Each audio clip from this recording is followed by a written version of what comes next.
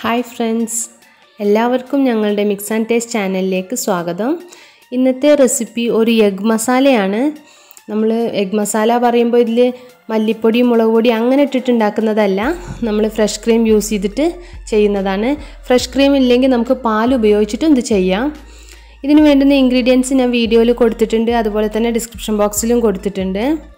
എങ്ങനെയാണ് ഈ എഗ് മസാല തയ്യാറാക്കുന്നതെന്ന് നമുക്ക് നോക്കാം. എഗ് മസാല തയ്യാറാക്കുന്നതിന് ഞാനിവിടെ ഒരു 5 മുട്ട പുഴുങ്ങിയെടുത്തിട്ട് അത് ഹാഫായിട്ട് കട്ട് ചെയ്തെടുക്കുന്നുണ്ട്. ഇനി നമുക്കിതിന് മസാല തയ്യാറാക്കുന്നതിന് ഞാനിവിടെ 3 സവാള കട്ട് ചെയ്തതും കൂടെ ഒരു 6 പച്ചമുളക് കട്ട് ചെയ്തതും കൂടെ ചേർത്തിട്ട് പേസ്റ്റ് രൂപത്തിലൊന്ന് അരച്ചെടുക്കുകയാണ്. ഇനി ഇത് നമുക്ക് മാറ്റി വെക്കാം.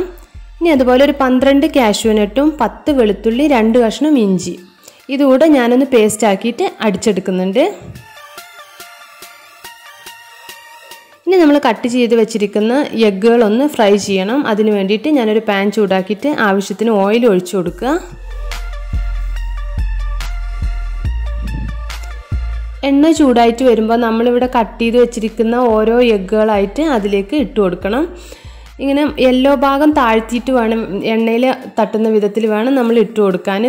ഇതൊരു 3 മിനിറ്റ് നേരം നമ്മളൊന്ന് ഫ്രൈ ചെയ്യണം. ഒരു ലൈറ്റ് ബ്രൗൺ കളർ ആവുമ്പോൾ നമ്മളിതെടുത്ത് വേറൊരു പാത്രത്തിലേക്ക് മാറ്റി വെക്കാം. ഇപ്പോൾ എല്ലാം തന്നെ നമുക്കൊരു ലൈറ്റ് ബ്രൗൺ കളറിൽ കിട്ടിയിട്ടുണ്ട്. ഇനി നമുക്ക് എഗ് മസാല തയ്യാറാക്കുന്നതിനുള്ള മസാല പ്രിപ്പയർ ചെയ്യാം. അതിന് ഞാനൊരു പാൻ ചൂടാക്കിയിട്ട് ആ സെയിം പാൻ തന്നെ എടുത്തിരിക്കുന്നത്, അതിലേക്ക് ഞാൻ കുറച്ചുകൂടെ ഓയിൽ ഒഴിച്ചു കൊടുക്കുകയാണ്. എന്നിട്ട് നമ്മൾ ആദ്യം അരച്ചു വെച്ചിരിക്കുന്ന വലിയ ഉള്ളിയുടെ ആ പേസ്റ്റ് ചേർത്ത് കൊടുക്കാം. ഇതിൻ്റെ ഒരു കളറൊന്ന് മാറുന്നത് വരെ നമ്മളൊന്ന് വഴറ്റി കൊടുക്കണം. ഏകദേശം കളർ മാറി വന്നിട്ടുണ്ട്. ഇനി ഇതിലേക്ക് നമ്മൾ രണ്ടാമത് പേസ്റ്റാക്കി വെച്ചിരിക്കുന്ന കാഷ്യൂ നട്ട്, ഇഞ്ചി, വെളുത്തുള്ളി അതുകൂടെ ചേർത്ത് കൊടുക്കാം. ഇനി ഇത് നന്നായിട്ടൊന്ന് മിക്സ് ചെയ്തിട്ട് എണ്ണ ഒന്ന് തെളിഞ്ഞു വരുന്നത് വരെ നമ്മൾ കുക്ക് ചെയ്യാം. എന്നിട്ട് എണ്ണ തെളിഞ്ഞു വന്നതിന് ശേഷം നമ്മൾ ഇതിൻ്റെ ഫ്ലെയിം ഓഫ് ചെയ്തിട്ട് ഇതിലേക്ക് ഞാൻ 1 കപ്പ് ഫ്രഷ് ക്രീം ചേർത്ത് കൊടുക്കുന്നുണ്ട്. ഫ്രഷ് ക്രീം ഇല്ലയെന്നുണ്ടെങ്കിൽ നമുക്ക് പാലും ചേർത്ത് കൊടുക്കാം. പാലും ചേർത്ത് കൊടുത്തിട്ടും ഇത് തയ്യാറാക്കാം. എന്നിട്ട് നമ്മൾ ഫ്ലെയിം ഓൺ ആക്കുക. എന്നിട്ട് നന്നായിട്ടൊന്ന് മിക്സ് ചെയ്ത് കൊടുക്കുക. അതിനുശേഷം നമ്മളിതിലേക്ക് മസാലകൾ ഓരോന്നായിട്ട് ചേർത്ത് കൊടുക്കണം. ഞാനിവിടെ 1 ടീസ്പൂൺ ജീരകം പൊടിച്ചതും 1/2 ടീസ്പൂൺ വീതം കുരുമുളകും ഗരം മസാലയാണ് ചേർത്ത് കൊടുക്കുന്നത്. കുരുമുളക് നമുക്ക് എരിവിനനുസരിച്ച് പിന്നീട് വേണമെങ്കിൽ നമുക്ക് കൂട്ടാം. എല്ലാം കൂടെ നന്നായിട്ടൊന്ന് മിക്സ് ചെയ്തിട്ട് ഒരു 5 മിനിറ്റ് കുക്ക് ചെയ്യാം. ഇപ്പോൾ ഏകദേശം 5 മിനിറ്റായി. ഇനി ഞാനിതിലേക്ക് കട്ട് ചെയ്ത് വെച്ചിരിക്കുന്ന തക്കാളി ചേർത്ത് കൊടുക്കണം. തക്കാളി ഞാനിതിൻ്റെ ഉള്ളിലുള്ള സീഡെല്ലാം കളഞ്ഞിട്ടാണ് ചേർത്ത് കൊടുക്കുന്നത്. കൂടെ ഞാൻ ഉപ്പൂടെ ചേർത്ത് കൊടുക്കുന്നുണ്ട്. നന്നായിട്ടൊന്ന് മിക്സ് ചെയ്യാം. എന്നിട്ട് നമുക്ക് ഉപ്പും എരിവൊക്കെ ഒന്ന് നോക്കിയിട്ട് കുറവാണ് എന്ന് തോന്നുകയാണെങ്കിൽ ഉപ്പും കുരുമുളക് പൊടിയും ചേർത്ത് കൊടുക്കാം. ഞാനിപ്പോൾ ഇവിടെ കുറച്ച് കുരുമുളക് പൊടി ചേർത്ത് കൊടുക്കുന്നുണ്ട്. അതുപോലെ തന്നെ ഉപ്പും ചേർത്ത് കൊടുത്തിട്ട് നന്നായിട്ടൊന്ന് മിക്സ് ചെയ്യാം. എണ്ണ ഒന്ന് തെളിഞ്ഞ് വരുന്ന സമയം വരെ നമ്മളിതൊന്ന് കുക്ക് ചെയ്യണം. ഏകദേശം എണ്ണ തെളിഞ്ഞ് വന്നപ്പോൾ ഞാനിതിലേക്ക് കുറച്ച് വെള്ളം കൂടെ ആഡ് ചെയ്തിട്ട് ഒരു 3 മിനിറ്റ് നേരം കൂടെ ഞാനിതൊന്ന് കുക്ക് ചെയ്യാണ്. നിങ്ങൾക്ക് ഗ്രേവി ഓക്കെ ആണെന്നുണ്ടെങ്കിൽ, കറക്റ്റ് ആണെന്നുണ്ടെങ്കിൽ വെള്ളം ചേർക്കേണ്ട ആവശ്യമില്ല.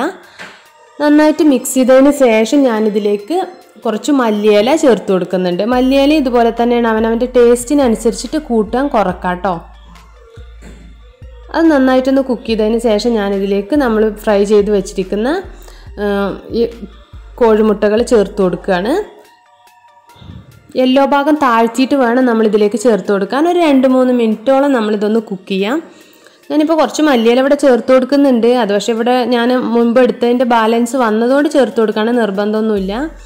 എന്നിട്ട് നമുക്കിതൊന്ന് തിരിച്ചിട്ട് കൊടുക്കാം. എല്ലാ എഗ്ഗുകളും ഒന്ന് തിരിച്ചിട്ടതിന് ശേഷം ഒരു 2-3 മിനിറ്റ് ഒന്ന് കുക്ക് ചെയ്യാം. ഇപ്പോൾ നമ്മുടെ എഗ് മസാല ഇവിടെ നല്ല തിളച്ച് വരുന്നുണ്ട്. ഇനി നമുക്കിതൊരു സെർവിങ് ഡിഷിലേക്ക് മാറ്റാം. വളരെ ഈസി ആയിട്ടുള്ളൊരു റെസിപ്പി തന്നെയാണ്. അതുപോലെ തന്നെ ഡിഫറെൻ്റ് ആണ്. നമ്മളെപ്പോഴും തയ്യാറാക്കുന്ന എഗ് മസാലയിൽ നിന്ന് ഡിഫറെൻ്റ് ആയിട്ട് ഫ്രഷ് ക്രീം കൊണ്ടാണ് തയ്യാറാക്കുന്നത് പറയുമ്പോൾ ഇതൊരു ബുദ്ധിമുട്ടായിട്ടൊന്നും കരുതണ്ട. നമുക്ക് ഫ്രഷ് ക്രീം ഇല്ലെങ്കിൽ ഇതുപോലെ തന്നെ മിൽക്ക് വെച്ച്, പാൽ വെച്ചിട്ട് ചെയ്യാവുന്നതേ ഉള്ളൂ. ഫ്രഷ് ക്രീമൊക്കെ ഉപയോഗിക്കുമ്പോൾ ഇതൊരു സ്വീറ്റായിട്ട് മാറുമെന്ന് വിചാരിക്കേണ്ട. നമ്മൾ കുരുമുളക് പൊടി ചേർക്കുന്നത് കൊണ്ട് ഇത് വളരെ അധികം സ്പൈസി ആയിട്ട് തന്നെ നമുക്ക് കിട്ടുന്നത്. വളരെ ടേസ്റ്റി ആയിട്ടുള്ള ഈ റെസിപ്പി എല്ലാവരും ഒന്ന് ട്രൈ ചെയ്ത് നോക്കുക. എല്ലാവർക്കും വീഡിയോ ഇഷ്ടമായെങ്കിൽ ഷെയർ ചെയ്യാനും ലൈക്ക് ചെയ്യാനും മറക്കരുത്. എൻ്റെ ചാനൽ ഇതുവരെ സബ്സ്ക്രൈബ് ചെയ്യാത്തവരുണ്ടെന്നുണ്ടെങ്കിൽ ആ സബ്സ്ക്രൈബ് ബട്ടൺ അമർത്തിയിട്ട് ബെൽ ബട്ടൺ കൂടെ പ്രസ് ചെയ്യുക. അതിൽ ഓൾ എന്ന് പറയുന്ന ഓപ്ഷൻ സെലക്ട് ചെയ്ത് വെക്കുക. എങ്കിലേ ഞാൻ ചെയ്യുന്ന വീഡിയോസിൻ്റെ നോട്ടിഫിക്കേഷൻസ് നിങ്ങൾക്ക് കിട്ടുള്ളൂ. പുതിയൊരു വീഡിയോ ആയിട്ട് വേഗം തന്നെ വരാം. Thanks for watching.